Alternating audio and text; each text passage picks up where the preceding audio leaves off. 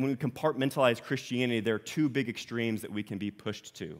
On the one hand, if you master the little compartment that you've put God in, then you can be overcome with pride, and it will absolutely consume you from the inside out.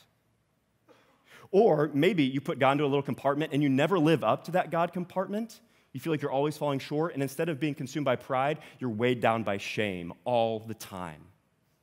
Because you could put God into a little compartment that you can never live up to. See, compartmentalizing God's kingdom is not just a false early victory, it's actually a total loss. We miss everything.